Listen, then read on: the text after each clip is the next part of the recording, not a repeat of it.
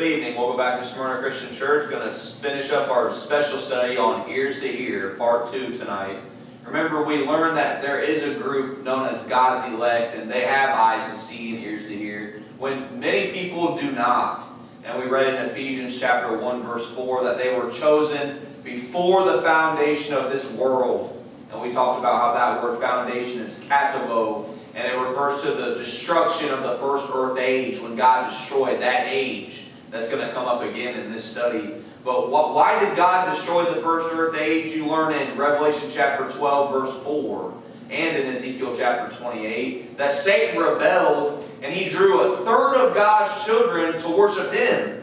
A third of God's children left God and decided they wanted to make Satan their God. So what did God do? He destroyed that entire age and brought about this second earth age, where he put all of our souls in these flesh bodies. So everyone gets to make a decision. Do you want to follow God or do you want to follow Satan? But there is that group known as God's elect. They were chosen before God destroyed that first earth age. So no doubt they stood with God against Satan, and that's why they were chosen. And we read in Romans chapter 8 how they were predestinated. And it says that there is a group that God foreknew. And what does that mean, that He foreknew them? It means He knew them from the time before. He knew them in the time of that first earth age because they stuck with Him. They were loyal. They didn't fall away to the wicked one. And what does it say there? It's Romans chapter 8, about verse 28 through 30. It says that He foreknew them and that they were called, they were predestinated, they were justified, and they were glorified. They were justified in that first earth age, and that's why it says in that Romans chapter 8 that the Holy Spirit will intercede in their lives. God will put them exactly where He wants them to bring His plan to pass. And we learned what their destiny is in Romans chapter 11, verse 4. God said, I have reserved to myself 7,000 men who will not bow a knee to the image of Baal.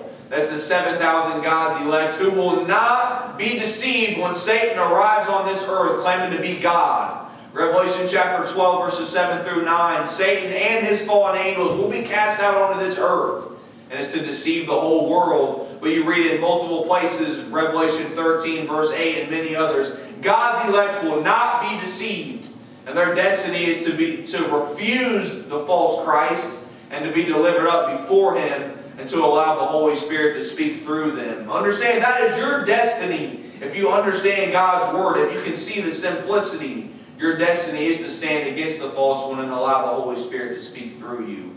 And also remember, it said in that Romans chapter 11, it says that most have not obtained what they seek for, but the election hath obtained it, and the rest were blinded. Because there is one unforgivable sin, and that's only one of God's elect can commit that. And if they are delivered up before the false Christ, they know he's Satan, but they decide to bow the knee. They decide they want to worship Satan instead of God, fully understanding that he is Satan. That's unforgivable. So the rest were blinded, so they cannot commit that sin. And we read in John chapter 15, where Christ speaking to the people, He said, look, I came and I spoke to these people. I gave them the truth. So there's no cloak, there's no excuse for their sin. So that's why God blinded many. But you, God's elect, that have ears to hear, you do have a destiny. So let's finish this study and let's ask a word of wisdom from our Father. Yahweh, Heavenly Father, we thank You for Your written word and for giving us understanding. We thank You for giving us this building we have that we can come and teach Your word exactly as it's written. And we just ask You to guide us through this study with Your Holy Spirit. We ask You to give us eyes to see and ears to hear, to understand and teach Your word. We ask that Your words be spoken and Your will be done during this study. Thank You, Father. In Yeshua, Jesus' precious name. Amen. All right, we're going to begin our study in the book of Isaiah, chapter 29. We're going to pick it up, Isaiah chapter 29, verse 9. Isaiah 29, verse 9.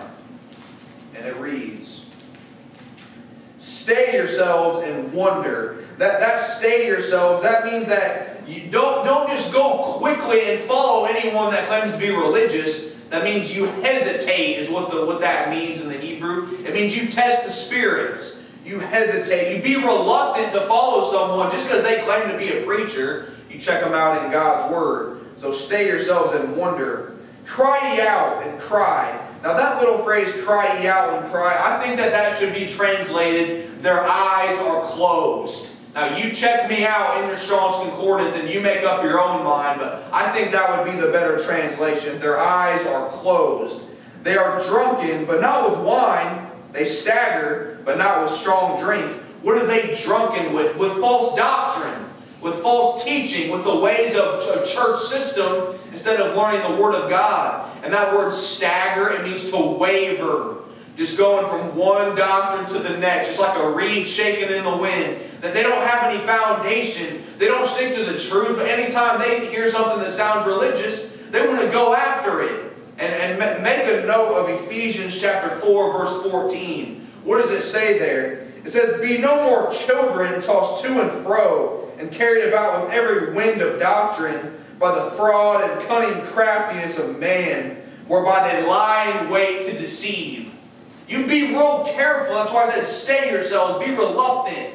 Be real careful. Don't take my word or any other man's word for what they say. Do not be like a reed shaken in the wind. You stay on that rock-solid foundation of God's Word only. And that little phrase in that Ephesians chapter 4:14, that little phrase, cunning craftiness, it means that they are very skilled in seeming religious, and that they are very skilled in making something sound reasonable when it's an absolute falsehood. I mean, the false preachers, they are real skilled in making something sound real good, but it's a complete lie. So you be real careful and you stick to God's Word only. Verse 10. For the Lord hath poured out upon you the spirit of deep sleep, and hath closed your eyes. The prophets and your rulers, the seers, hath he covered. That's to say, those who claim to be prophets, those who claim to be the so righteous, super preachers. But you see, if they don't teach God's Word, they're just a false prophet. God said, I shut their eyes. You don't want to listen to someone with closed eyes, spiritual eyes. Verse 11. And the vision of all is become unto you as the words of a book that is sealed, which men deliver to one that is learned, saying, read this, I pray thee. And he saith, I cannot, for it is sealed. There's so much wisdom in this verse. Do you know what that word vision is? Check that out in your Strong's Concordance. It means a revelation. How many times have you heard people say the book of Revelation is sealed? Well, that's sure not what God's Word says. The very third verse in the book of Revelation, Revelation chapter 1, verse 3, it says, blessed are those that read it and understand it, the words of this prophecy. You would rather listen to some guy that told you don't have to read it, rather listening to God's Word? So this is saying there are people that they want to know the truth, so they go to their preacher, but then he tells them it's not meant to be understood. He says, don't worry about revelation. Don't worry about studying too deep in God's Word. All you got to do is believe. Have you never read in the book of James how faith without works is dead? Let's go another verse. Verse 12. And the book is delivered to him that is not learned, saying, read this, I pray thee. And he saith, I have not learned. So the person that wants to understand, he went to his preacher didn't understand. So he tried to go to somebody else that maybe is not a preacher, but sure claims to love God. But then he says, I've not learned, I haven't studied. I just love God. But he never takes the time to study God's Word. And that's why we're in the state that we're in the world today. So many churches, just the vast majority of churches, they leave out studying God's Word. They don't teach it chapter by chapter and verse by verse exactly as it's written. So, and what does it say in Amos chapter 8, verse 11? It says there's a famine coming, and we're in that famine. But it's not for bread, nor for thirst for water, but for hearing the words of the Lord. And it says in the next verse that a man will go from one end of the earth to the other, and he can't hardly find it, because God's Word is rarely taught. Verse 13. Wherefore the Lord said, for as much as this people draw near me with their mouth, and with their lips do honor me, but have removed their heart far from me, and their fear toward me is taught by the precept of men. Don't ever forget that verse. I mean, these people, they claim to be so religious, so holy. I mean, their church, I mean, is just a beautiful thing. But you see, and this has nothing to do with any certain people. It just has to do with, do you learn by the precepts of men, or do you learn by the Word of God? I mean, people, they really think that they got it going on because of the religious traditions that they take part in. God says, they draw near me with their mouth. They claim to be real close to me. But they study the precepts of men. That's the traditions, instead of the Word of God. So guess what? Their eyes are shut. But they think they're doing everything so perfectly. One more verse here, verse 14.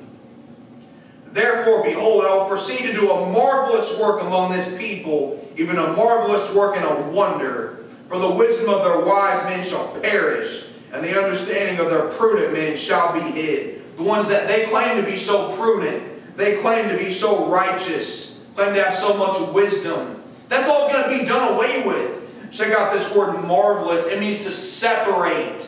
God is going to separate those who truly love Him and study His Word from those who just play church.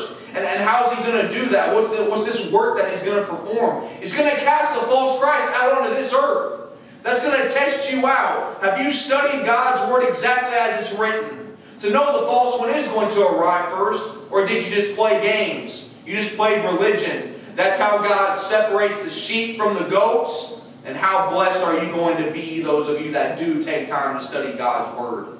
So let's continue our study on this ears to hear. I want to go to the book of Matthew, Matthew chapter 13. We're going to go Matthew chapter 13, picking it up verse 1. And do you know what it says about this chapter? This is the parable of the sower. And you know what is said about this in Matthew chapter 13? It's in Mark chapter 4, which is also the parable of the sower. You know what it says there in Mark chapter 4? It says that if you don't understand this parable, you're not going to be able to understand any of God's parables. That tells you how absolutely important this is, and it is so very simple. So let's study it exactly as it's written and learn what God wants us to see from this. And so let's just go right into it. Matthew chapter 13, verse 1. And it reads, "The same day went Jesus out of the house and sat by the seaside, and great multitudes were gathered together unto him, so that he went into a ship and sat, and the whole multitude stood on the shore." And this place has been found. This made a natural amphitheater. I mean, there was a giant crowd, and people pretty far off could hear him. Verse 3. "And he spake many things unto them in parables, saying, Behold, a sower went forth to sow." Remember, if you don't understand this parable, you're not going to understand any of God's parables. And I'm not going to say a whole lot while we read the parable. You know why? Because right after that, Jesus Christ interprets the parable for us. And when God interprets something, you don't want to mess with it. So let's read the parable of the sower, Matthew chapter 13, verse 4. And understand that the sower, he's sowing the Word of God. That's what this has to do with. It has to do with broadcasting. And for actual seed, when you sow the seed, you throw the seed, so you don't know exactly where it's going to land. And that's how it is when you teach God's Word. When it's to a big group of people, whether it's in one place or whether it's on television or wherever it's on the internet or whatever. The point is you teach the Word, but you don't know where that's going to land at. So that's what we're going to learn about. Matthew chapter 13, verse 4. "And when he sowed, some seeds fell by the wayside, and the fowls came and devoured them up. Some fell upon stony places where they had not much earth, and forthwith," that means immediately, "they sprung up, because they had no deepness of earth. And when the sun was up, they were scorched, and because they had no root, they withered away." Verse 7.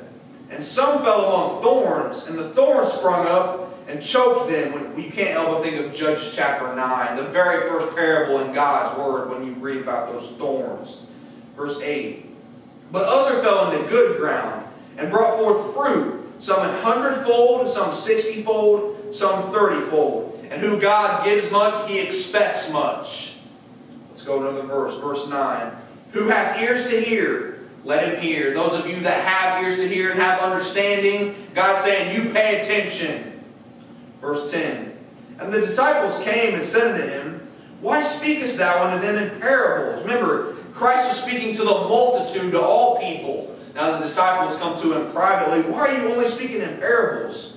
Verse 11. He, Christ, answered and said unto them, because it is given unto you to know the mysteries of the kingdom of heaven, but to them it is not given. That word mysteries, it means the divine secret. God's elect are meant to know because God knows they can handle it. They stood against Satan in the first age, so they proved themselves. They were justified. God knows they can handle the truth, and they can handle standing against Satan because they already did it before. But as far as everyone else, God doesn't know. He's afraid they might commit the unforgivable sin. So He blinds them for their own protection. It's not meant for them to understand. And that should give you great peace of mind when you're trying to share God's Word. If someone just can't get it. I mean, it's so easy for you. It's so simple. But other people, they just can't get it through their mind. Why? It's because God blinded them. So all our job to do is plant the seed. Only God can make that seed grow. I mean, God said He blinded them. So what? You think that you know better than God? You think you're just going to ram it down their throat till they understand? No, that's not how it works. God's plan is perfect. Let's go another verse. Verse 12. For whosoever hath, to him shall be given, and he shall have more abundance. But whosoever hath not, from him shall be taken away even that he hath. Check out that word hath in your Greek concordance. It means they hold on to it. So it's saying, whoever holds on to that truth that He's given, God's just going to pour out more wisdom abundantly. But it says those who don't hold on to the truth, even the little bit of wisdom He hath, God's going to take it away from them. Why? Because they don't care about it. They don't want to share it with others. Remember, it's not important how much you know. It's important how much you can share with other people in a simple way that they can understand. That's what true wisdom is, teaching the Word of God in a simple way. Because God's Word is not complicated, it is simple. And that's what true wisdom is. So if you hold on to that truth and you share it with others, God is going to give you more wisdom abundantly. Verse 13. Therefore speak I to them in parables, because they seeing see not, and hearing they hear not. Neither do they understand, that they just can't put it together. Why? Because that's God's plan. Verse 14. And in them is fulfilled the prophecy of Isaiah, that's Isaiah, which saith, by hearing you shall hear, and shall not understand. And seeing you shall see, and not perceive. I mean, they might hear the truth, but it just doesn't resonate with them. It goes right in one ear and out the other. 15. For this people's heart is waxed gross, and their ears are dull of hearing, and their eyes they have closed, lest at any time they should see with their eyes and hear with their ears, and should understand with their heart, and should be converted, and I should heal them. That word converted means to go back to, and this is Isaiah chapter 6, verses 9 through 10 being quoted here. And do you remember Hebrews chapter 5, verse 11, where it says basically the same thing here? It says that their ears are dull of hearing, and it says that they're just stuck on milk. It says they've been going to church for so long, they should have been teachers by now, but they have need that someone teach them the very basics over and over and over. No, you learn the meat, you learn the very beginning of Christianity, that's the milk. Don't get stuck on it. No, you let that milk, you keep that foundation, and then you start getting fed the meat. You start learning the deeper truths of God's Word. And what does He say? He says He'll pour it out on you abundantly. But whosoever hath, verse 13, or we're down to verse 15. We're even down to verse 16. Jeez, all right, verse 16. But blessed are your eyes, for they see, and your ears, for they hear. I hope you understand how blessed you are if you have eyes to see and ears to hear. Do not ever take that for granted. And don't forget, you don't hide a candle under a bushel. You share that light. You spread the truth. And remember, you don't go be a religious fanatic. But just when you feel led, you plant that seed of truth. Do not hide it under a bushel. Verse 17. For verily, that means for truly, I say unto you, that many prophets and righteous men have desired to see those things which ye see, and have not seen them, and to hear those things which ye hear, and have not heard them. And you see how those little phrases, those things, and them are in italics. That means they were added. This probably, a better translation would have been translated as Him, speaking of the Lord Jesus Christ. Many of the prophets, they wanted to see the time that the Lord Jesus Christ, the first advent. but also the second advent. You see, we can probably even put this into effect today, that many prophets and righteous men wanted to see the second advent. They wanted to be here at that time right before that, when the false Christ will arrive, and they wanted to stand against him. You understand how blessed you are to be living in this generation of the fig tree that began in 1948 when the prophecy of Jeremiah chapter 24 verse 6 was fulfilled, where the good and the bad figs come to Jerusalem.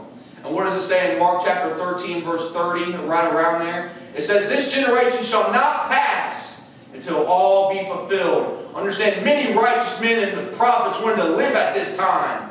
And you're given that blessing to be here. Praise God. Verse 18. "Hear ye therefore the parable of the sower." Now we get the interpretation from Christ himself. So you don't want to mess with it. What he's going to say, that's why I just read the parable, because we're going to get the exact interpretation from Jesus Christ himself. Let's read it. Verse 19. "When anyone heareth the word of the kingdom, and understandeth it not, then cometh the wicked one, and catcheth away that which was sown in his heart. This is he which receives seed by the wayside." I mean, they hear the truth, but just like we've been reading, they hear it, but they don't understand. And so they have just that little bit of truth, that seed was planted, but they don't study any deeper. They don't want to actually do something, dig into the Word. So that's what Satan comes. He just rips it right away from them. How does he do it? I mean, one of Satan's very best tools that he uses false prophets to teach out of pulpits. I mean, teaching people that you're going to rapture away, which is a complete, the worst, probably wicked doctrine that's ever existed. It's an absolute lie, and that'll be brought out real clear. It is all throughout God's Word.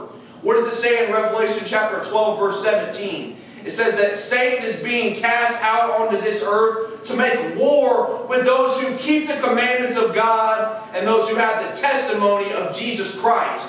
That's who he's coming to make war with. Make no mistake, it's a spiritual war. It's all about deception. But you've got to have a lot of people saying, "Oh no, you're going to be caught away before the false Christ ever comes." 100% lie.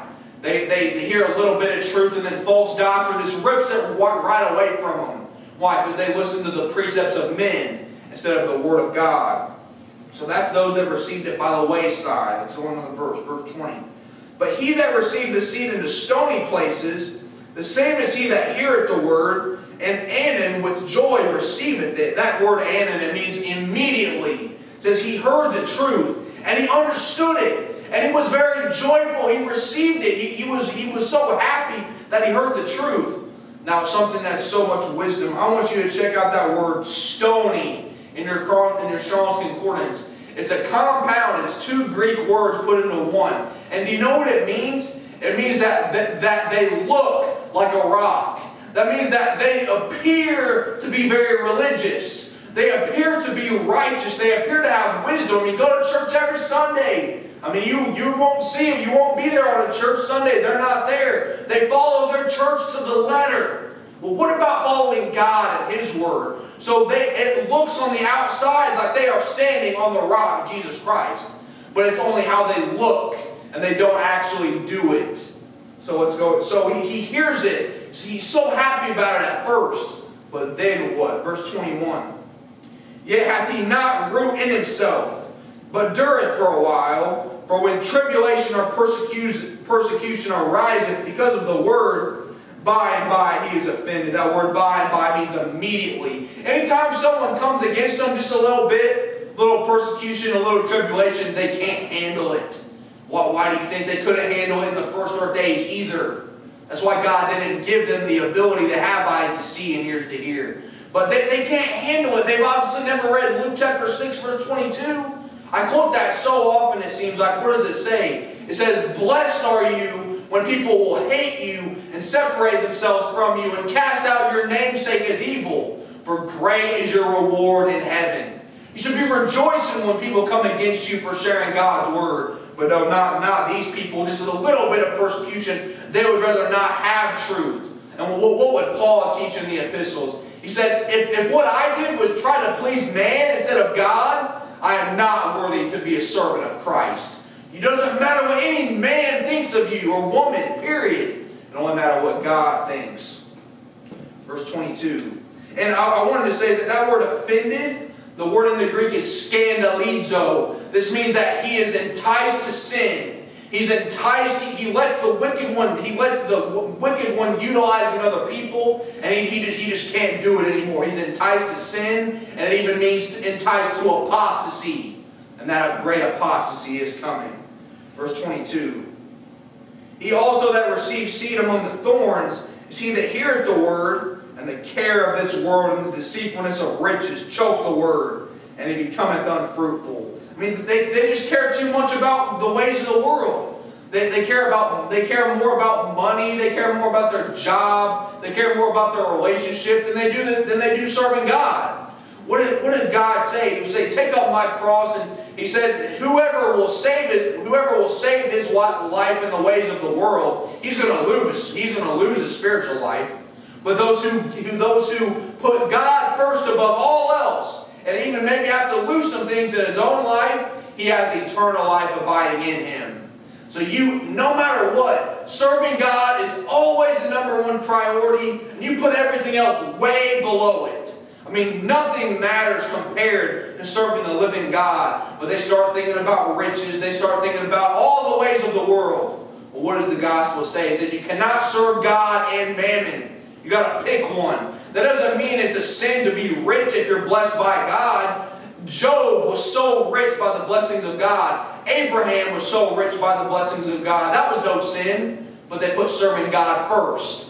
But if you put money and just whatever you want to do above serving God, that's going to choke you and you're going to lose all the truth that you ever had. Do not let that happen. You always put serving God first in your life. You become unfruitful. Verse 23. But he that receives seed into the good ground is he that heareth the word and understandeth it, which also beareth fruit, and bringeth forth, some 100-fold, some 60, some 30. And like I said before, whom God gives much, He expects much. I mean, whatever wisdom He gives you, do not just hide it inside yourself.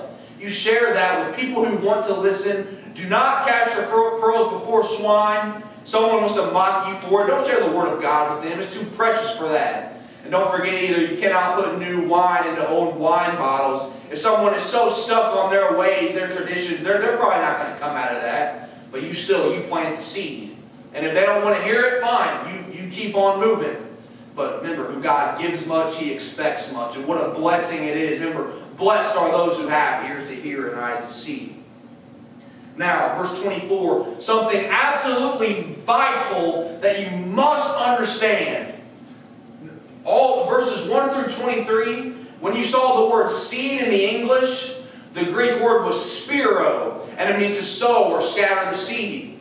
That changes when we get to verse 24. You know what the word seed is? Every time after in this chapter, the Greek word is sperma. It's the male sperm and the offspring that come with it. So we changed to now we are talking about children. Do not take my word for this. You look at your Strong's Concordance, you look up the word seed. Verses through 1 through 23, it's spiro.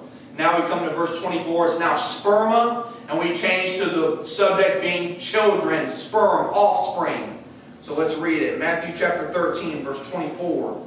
Another parable put ye forth unto them, saying, The kingdom of heaven is likened unto a man which sowed good seed in his field. But while men slept, his enemy came and sowed tares among the wheat, and went his way. You could even, if you wanted to, you could even say, but while men slept, you could even say, while Adam slept. Because that's what this has to do with. This has to do with Genesis chapter 3. What happened in the garden, where the serpent, who is Satan, he came and he beguiled Eve. And he sowed his seed there. He planted it. Let's go to another verse, verse 26. But when the blade was sprung up and brought forth fruit, then appeared the tares also. You understand it? Let's go another verse, actually. Verse 27. So the servants of the householder came and said unto him, Sir, didst not thou sow good seed in thy field? From whence then hath it tares? 28. He said unto them, An enemy hath done this. That's the enemy, that's Satan.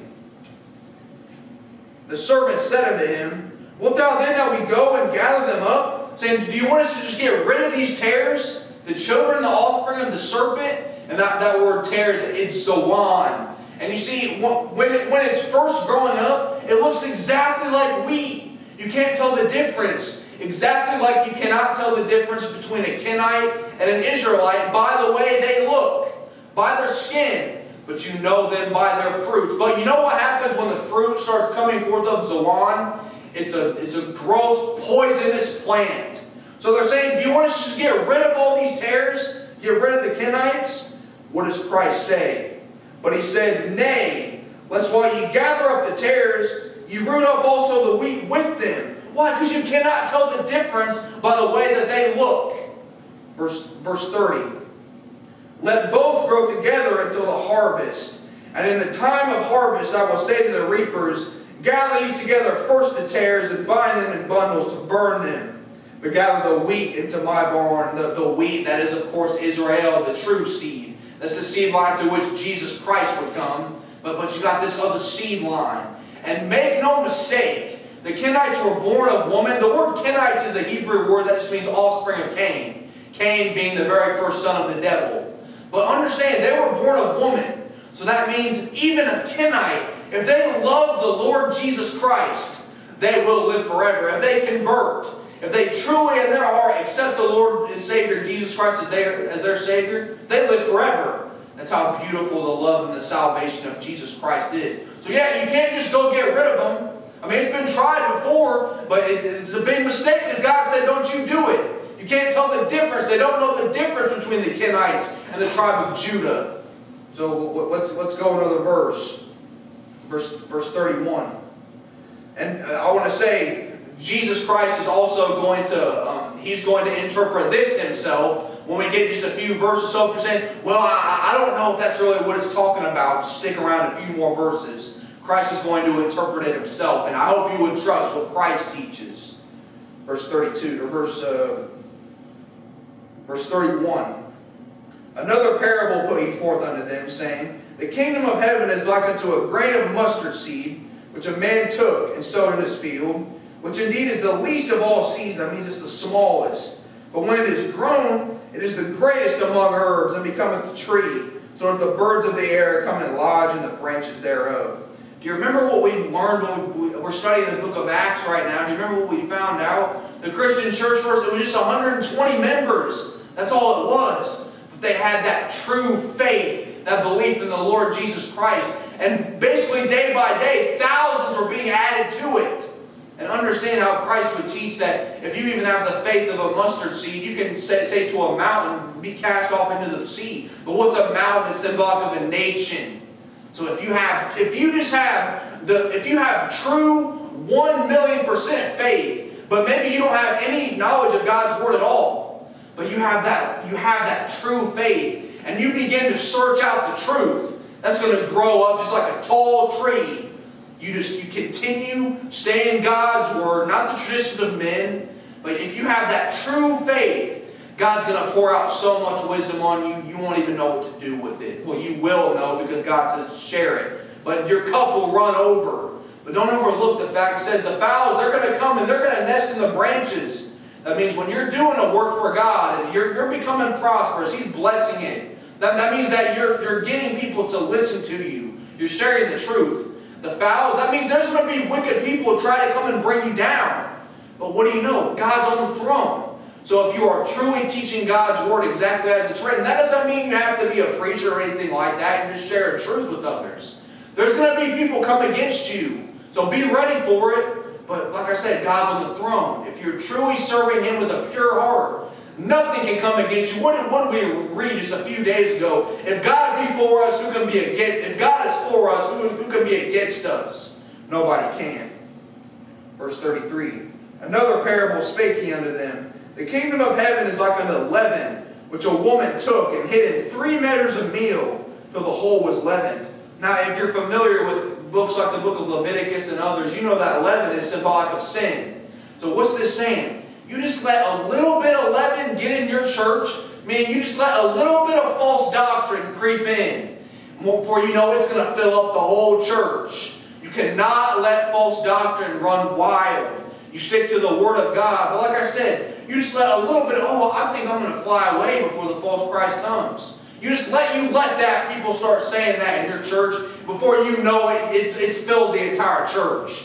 Do not let that happen. You have to nip it in the bud right away. And anytime someone asks you a question, you make sure you can document exactly what you're saying in God's Word. And you say the same thing if someone comes to you with some stupid doctrine. You say, well, where does God's Word say that? And if it's false, guess what? They're not going to have an answer. Hopefully that's going to convict them. But that, you just let a little leaven in. It's going to leaven a whole lump in. And who's the woman? Mystery Babylon. What's Babylon mean? It means confusion. You let just a little confusion in. That mystery Babylon from Revelation 13 and Revelation 17. For you know what false doctrine is going to run wild. And false doctrine does run wild in the world today. But that doesn't affect you because you study God's Word. Verse 34. All these things spake Jesus unto the multitude in parables. And without a parable spake he not unto them. We learned why back in verse 11. It's not meant for some to know. 35. That it might be fulfilled which was spoken by the prophet, saying, I will open my mouth in parables. I will utter things which have been kept secret from the foundation of the world. That's Psalm 78 verse 2. And once again, that word foundation is the kataboh, the destruction of the first earth age. You see, most people, they don't have eyes to see and ears to hear. They don't even know there was an earth age before this. But that secret is kept from them. But that divine secret is given to you because God knows you can handle it. Verse 36. Then Jesus sent the multitude away and went into the house, and his disciples came unto him, saying, Declare unto us the parable of the tares of the field. Even they weren't quite understanding it. So guess what? Jesus Christ is going to interpret it for us. But don't overlook that. If you don't understand something, ask God to give you understanding through the Holy Spirit. And He will. Always ask for that understanding. Verse 37, let's get this interpretation and get it nailed down by Christ Himself. Verse 37, He answered and said unto them, He that soweth the good seed is the Son of Man. That's simple enough. 38, the field is the world, the good seed are the children of the kingdom, but the tares are the children of the wicked one. The wicked one is Satan, of course. The tares are his very children. Do you remember in Genesis chapter 3, verse 15, God spoke to Satan? Remember, his name is the serpent, the devil, Satan. He's all those names. And what did he say in Genesis chapter 3, verse 15, right after he beguiled Eve? He said to Satan, I will put enmity between thy seed and the woman's seed. Your seed is going to bruise her seed's heel, meaning it would be the Kenites that would crucify the Lord Jesus Christ. We just read that in Acts chapter 7. But her seed, meaning the Lord Jesus Christ, is going to bruise your head. The very crucifixion of the Lord Jesus Christ did bring about the death sentence of Satan. But he's not dead yet. Not until the end of the millennium. But he said, I will put enmity between thy seed and the woman's seed. It doesn't need any more interpretation than that. The tares are the children of the wicked one. Verse 39. The enemy that sowed them is the devil. I mean, if you had any doubt of who this is, he went. He said that an enemy hath done this. He went. He knew exactly what he was doing. Let's finish this verse. The harvest is the end of the world, and the reapers are the angels. Now, why did Satan do this? Satan was always trying to ruin the birth of Jesus Christ. So he was trying to make it to where it wouldn't happen. That's why he went and seduced Eve. He knew that through her offspring was going to come the Lord Jesus Christ. So Satan thought he could ruin that. Didn't work. The Lord Jesus Christ still came through the offspring of Adam and Eve, through Abraham, through Isaac, through Jacob. But then Satan tried again in Genesis chapter 6. He sent the fallen angels down to earth, and they seduced women. And all the families, except for the family of Noah, had mixed with the fallen angels. If Satan would have gotten Noah's whole family to mix with the fallen angels, the birth of Christ, the seed line would have been ruined. They would have all intermixed with these spiritual beings. But no, that's exactly why God brought the flood. That's why He put that's why He put Noah and his family on the ark, along with two of every flesh, of all the races. That's why we're all still here. But Satan tried at every turn to try to ruin the birth of Christ. It would never happen. You know why? Because God's on the throne. Verse 40. As therefore the tares are gathered and burned in the fire, so shall it be in the end of this world. Now what is that word world? It's eon. That's the end of this earth age. That's not until the end of the millennium. The earth does not become rejuvenated until the end of the millennium. And the tares, the Kenites, who they choose to follow their father at the end of the millennium, they will be cast into the lake of fire. They will be blotted out, but not until then. Verse 41. The Son of Man shall send forth his angels, and they shall gather out of his kingdom all things that offend, and them which do iniquity. Once again, that's how you know it's after the millennium, because there's nothing that offends there. There's no tears there. There's nothing that can entice you to sin. Verse 42. And shall cast them into a furnace of fire. There shall be wailing and gnashing of teeth. One more verse here, verse 43. Then shall the righteous shine forth as the sun in the kingdom of their Father. Who hath ears to hear, let him hear. And do you? And you know, look, did you overlook the fact that it says the kingdom of their Father? That means the Father is present. The Father is not present until the end of the millennium, and we come into the third earth age. And make a note of 2 Peter chapter 3. All three earth ages are given there.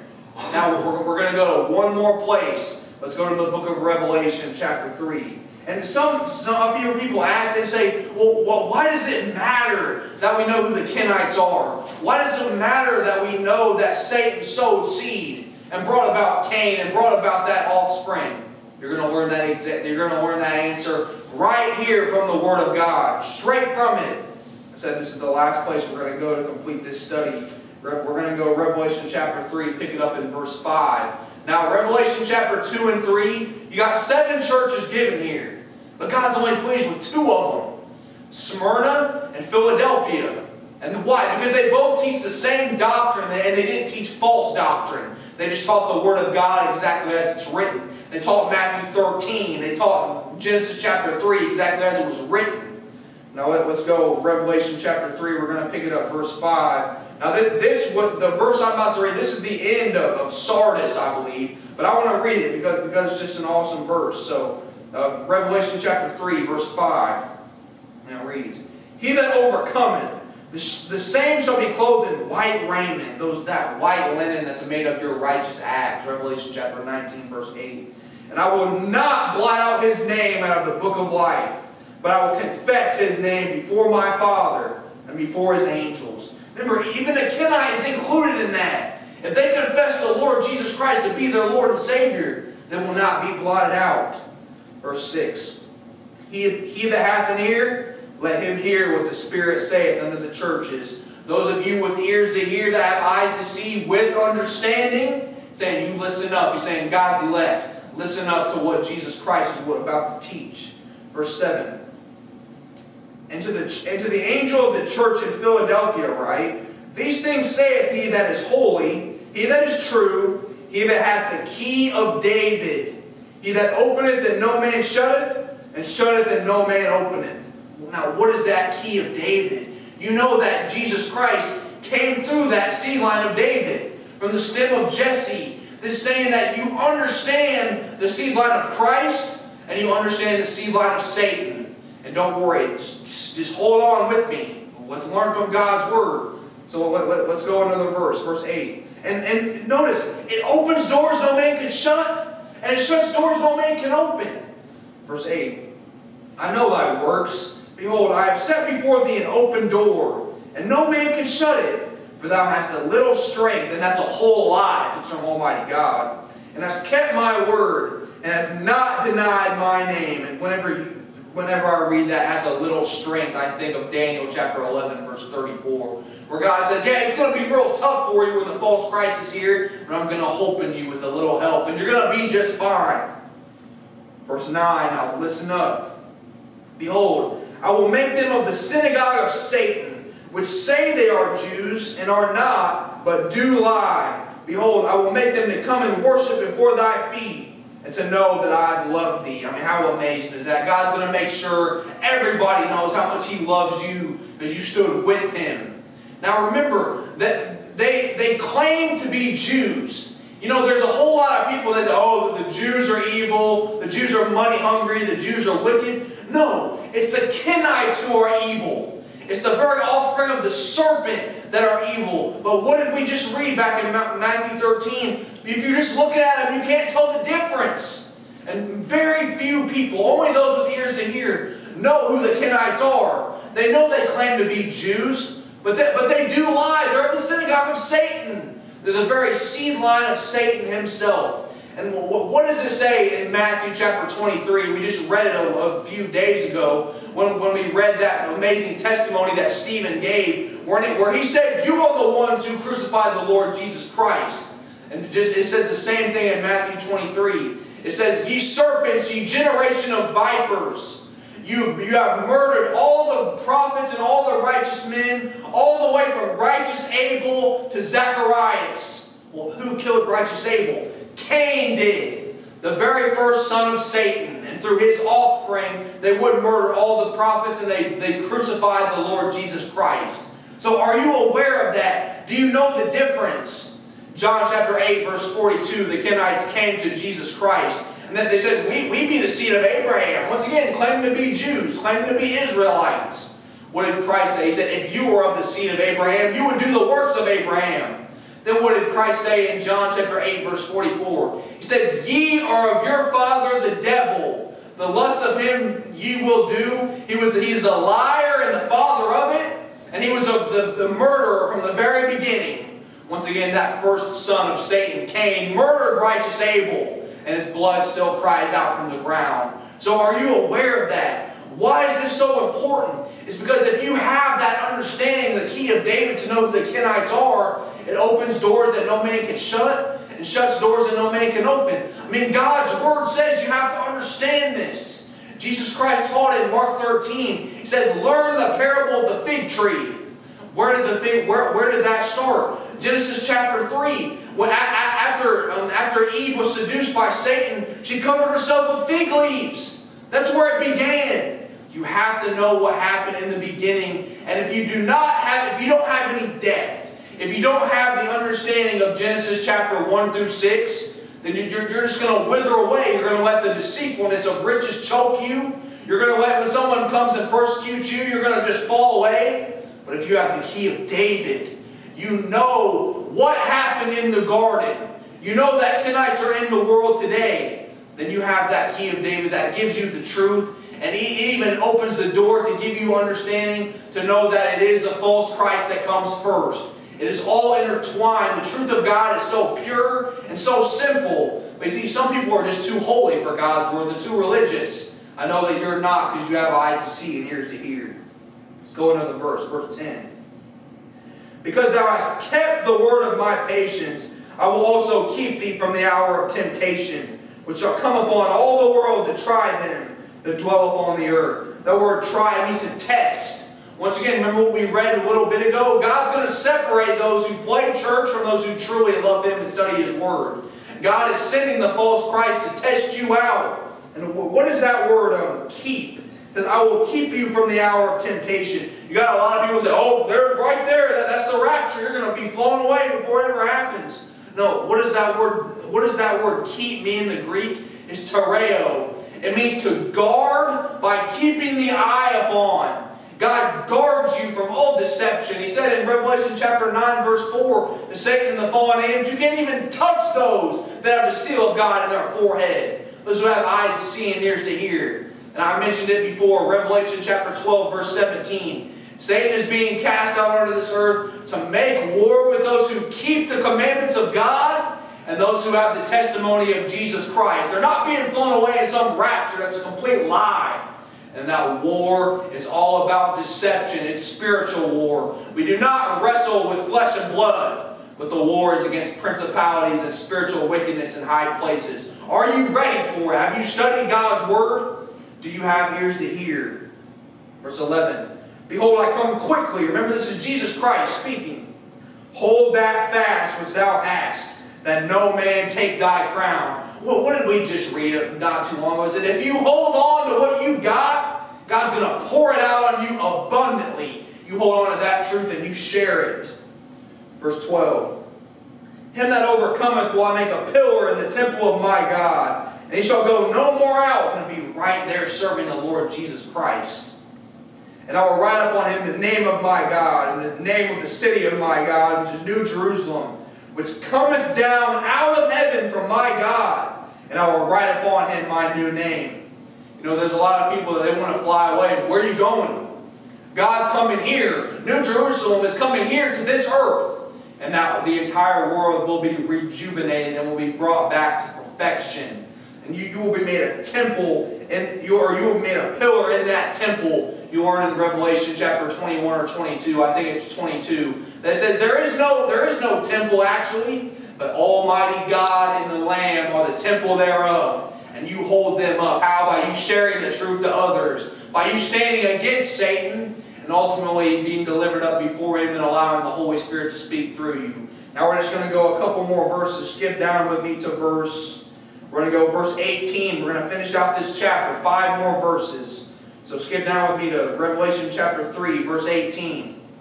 And it reads, I counsel thee to buy of me gold tried in the fire, that thou mayest be rich with the blessings of God, of course. Remember, your deeds are go through the fire.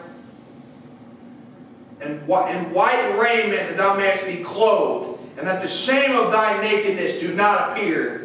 And anoint thine eye with eye salve, that thou mayest see. Do you know how you anoint your eyes with eye salve? You ask Almighty God for understanding of the Scriptures through the Holy Spirit.